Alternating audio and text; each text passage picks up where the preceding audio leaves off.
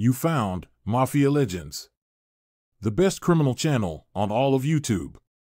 Sit and relax, and I will tell you a story. When Henry Hill was born on June 11, 1943, Brownsville, East New York was a 6-square-mile working-class area with some light industry and modest 1- and 2-family houses. It stretched from a row of park-like cemeteries in the north to the saltwater marshes and garbage landfills of Canarsie and Jamaica Bay in the south. In the early 1920s, electric trolleys and the Liberty Avenue elevated line had turned the neighborhood into a haven for tens of thousands of Italian-American immigrants and Eastern European Jews who wanted to escape the tenement squalor of Mulberry Street and the Lower East Side in Manhattan. The low, flat, sun-filled streets offered only the smallest houses and tiniest backyards, but the first and second-generation Italians and Jews who fiercely wanted to own those houses worked nights in the sweatshops and factories spotted throughout the area after they had finished their daytime jobs. In addition to the thousands of hard-working new arrivals, the area also attracted Jewish hoods, Black Hand extortionists, Camorra kidnappers, and wily mafiosi. In many ways, Brownsville, East New York was a perfect place for the mob. There was even a historical ambience. At the turn of the century, the New York Tribune described the section as a haven for highwaymen and cutthroats and said that it had always been a nurturing ground for radical movements and rebels. With Prohibition, the area's proximity to the overland liquor routes from Long Island and the countless coves for barge landings along Jamaica Bay made it a hijacker's dream and a smuggler's paradise. Here were assembled the nation's first multi-ethnic alliances of mobsters that would later set the precedent for organized crime in America. The small non-union garment factories that dotted the area became ripe for shakedowns and payoffs, and the activities at Belmont, Jamaica, and Aqueduct raceways nearby only added to the mob's interest in the area. In the 1940s, when the 5,000-acre Idlewild golf course began its transformation into an airport employing 30,000 people, moving millions of passengers and billions of dollars worth of cargo, what is now Kennedy Airport became one of the single largest sources of revenue for the local hoods. Brownsville, East New York was the kind of neighborhood that cheered successful mobsters the way West Point cheered victorious generals. It had been the birthplace of Murder Incorporated, Midnight Rose's candy store on the corner of Livonia and Saratoga Avenues, where Murder Incorporated's hit men used to wait for their assignments, was considered a historic landmark during Henry's youth. Johnny Torrio and Al Capone grew up there before going west and taking machine guns with them. The local heroes of Henry's childhood were such men as Benjamin Bugsy Siegel, who joined forces with Meyer Lansky to create Las Vegas, Louis Lepke Buckleter, whose well-muscled cutters union controlled the garment industry, Frank Costello, a boss with so much political clout that judges called to thank him for their appointments, Otto Abadaba Herman, the mathematical genius and policy game fixer, who devised a system for rigging the results of the pari-mutuel tote board at the track so that only the least played numbers could win. Vito Genovese, the stylish racketeer who had 200 limousines, including 80 filled with floral pieces, at his first wife's funeral in 1931 and was identified in the New York Times story as a wealthy young restaurant owner and importer, Gaetano Three Fingers Brown Lucchese, who headed the mob family of which the Veris were a part. And of course the legendary members of Murder Incorporated, the ever-dapper Harry Pittsburgh Phil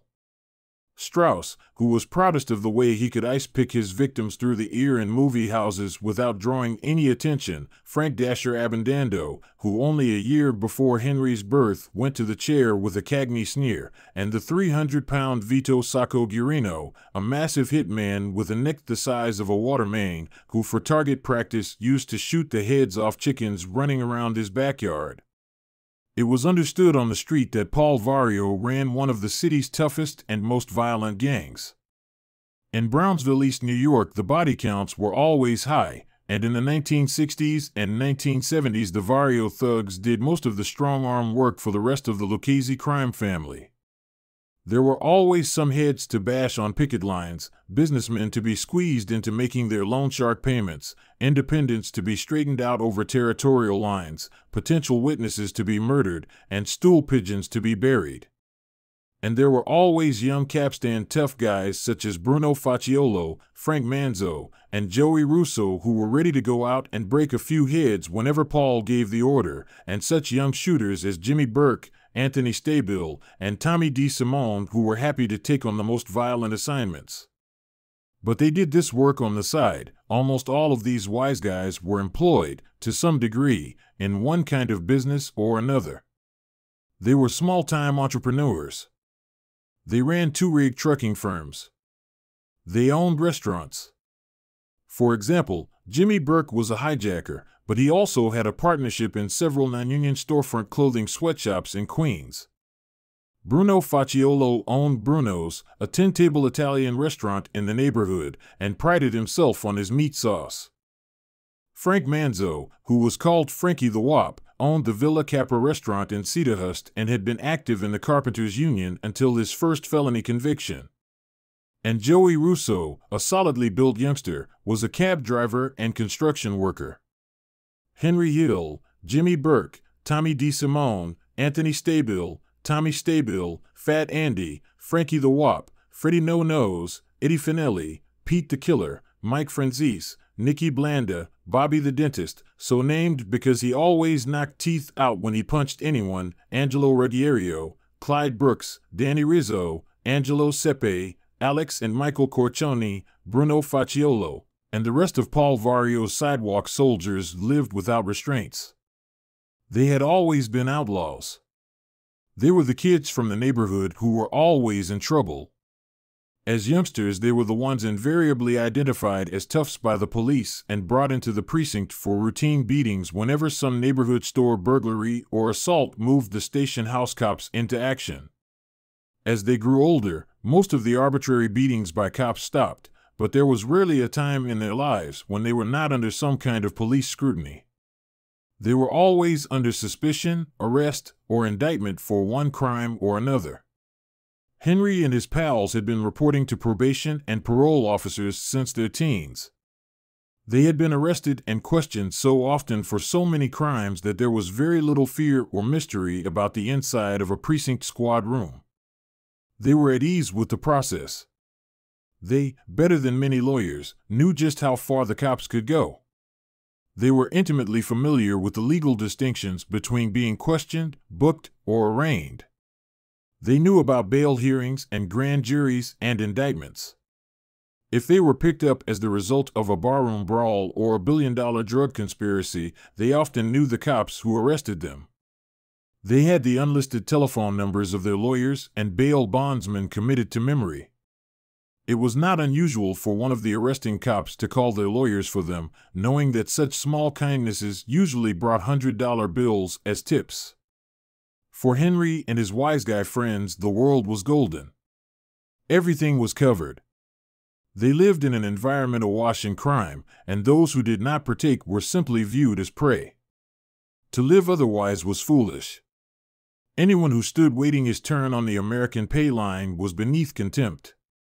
Those who did, who followed the rules, were stuck in low-paying jobs, worried about their bills, put tiny amounts away for rainy days, kept their place, and crossed off workdays on their kitchen calendars like prisoners awaiting their release, could only be considered fools.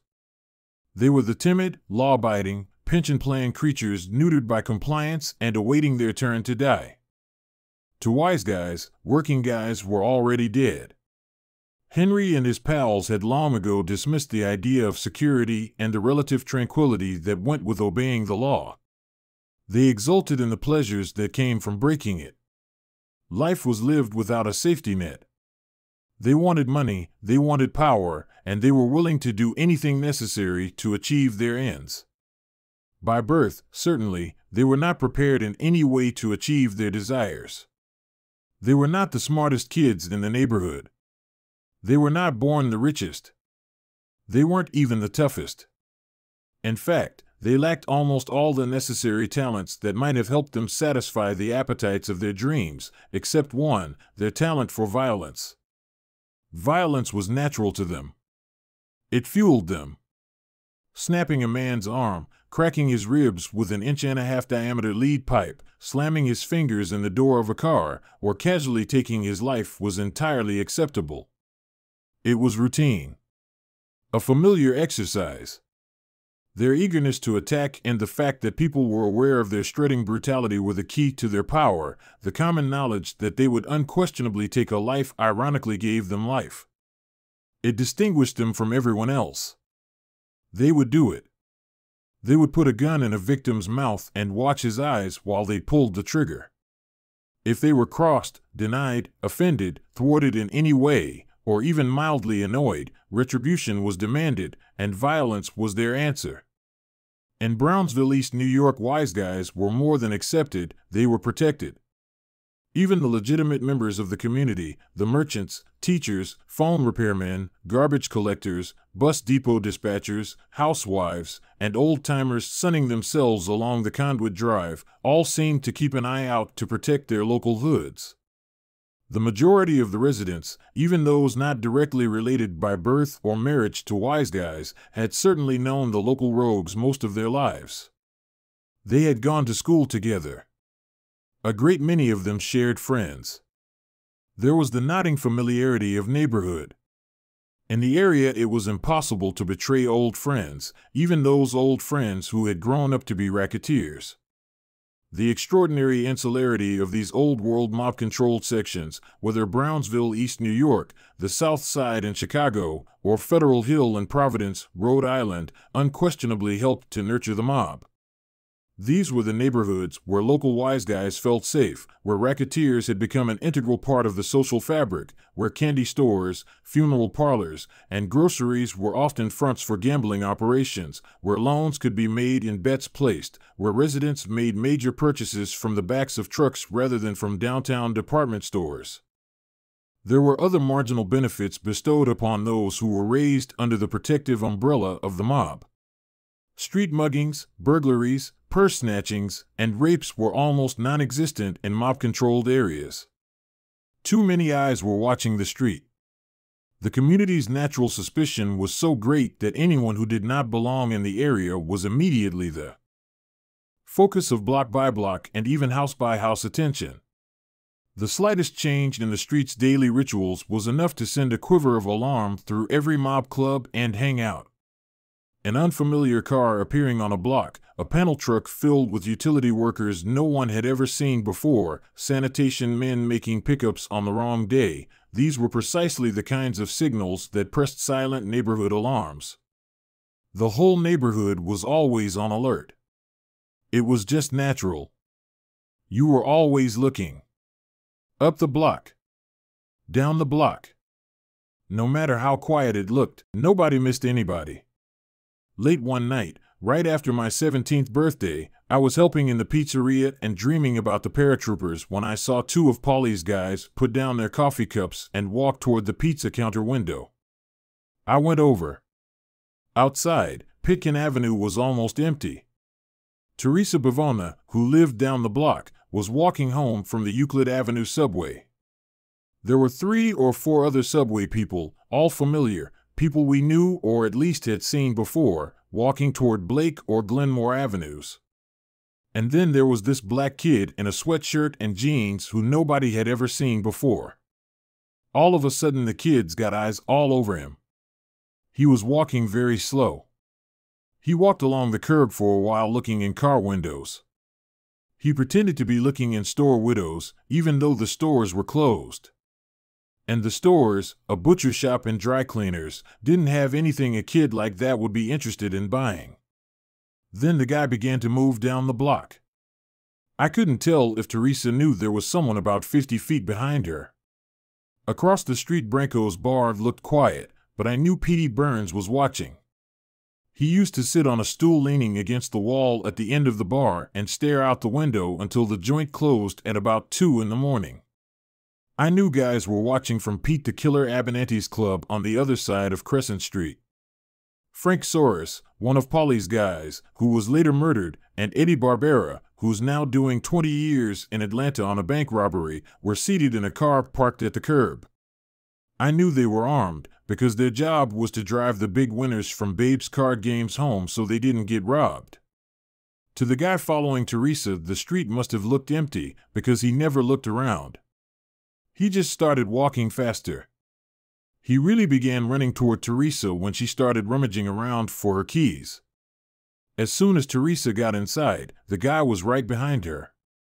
It was very fast. He stuck out his hand and caught the door just before it slammed shut. That's when Teresa and the guy disappeared. By the time I got to the building, it was too late. The guy was supposed to have pulled a knife and was supposed to have been pressing it against Teresa's face, but I never saw anything. All I could see was backs. There were at least 3 tons of Wiseguys crammed in the hallways even before I got there. They had already bashed through the front door. There were so many of them that it looked as though the hallway and stairways were made of rubber. Teresa had squashed herself flat against the mailboxes. All I could see was the top of the guy's head and an arm of his sweatshirt. Then he was swept along with all the other bodies and arms and curses until he was carried up the stairs and out of sight. I backed up and went outside. Some of the guys were waiting there. I went across the street, turned around, and looked up. I could make out the small roof wall on the front of the building. It was made of brick, and then I saw the guy launched right over it into the air. He hung there for just a second, flailing arms like a broken helicopter, and then he came down hard and splattered all over the street. Henryhill went into the paratroopers just days after his 17th birthday on June 11, 1960, and it was a good time to be off the street. There was a lot of heat. The investigation started by the Appalachian meeting in November of 1957 had created a mess. After 25 years of saying there was no such thing as the Mafia, J. Edgar Hoover was now announcing that organized crime cost the public over $22 billion a year. The United States Senate had launched its own investigation into organized crime and its links to unions and business and had published the names of almost 5,000 hoods nationwide, including members and hierarchy of the 5 New York City crime families. Henry saw a newspaper with a partial list of members of the Lucchese crime family, but he couldn't find Paulie's name. Henryhill turned out to love the Army. He was stationed in Fort Bragg, North Carolina. He had never been away from the streets. He hadn't even gone for a drive in the country. He didn't know how to swim. He had never camped out, and he had never lit a fire that wasn't a felony.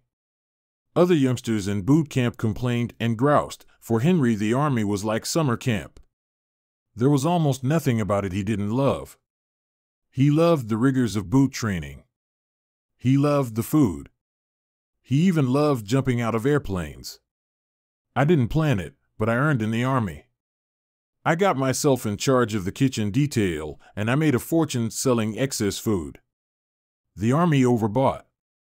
It was a disgrace. They would always order 250 meals for 200 men. On weekends, 60 guys would show up, and still they bought for 250. Somebody had to be taking care of somebody. Before I got there, the kitchen guys were just throwing the extra food out. I couldn't believe it. At the beginning, I used to clip a pan of steaks, maybe 30 pounds, and take them to restaurants and hotels in Bennettsville and McCall, South Carolina. They loved it. Soon I was selling them everything.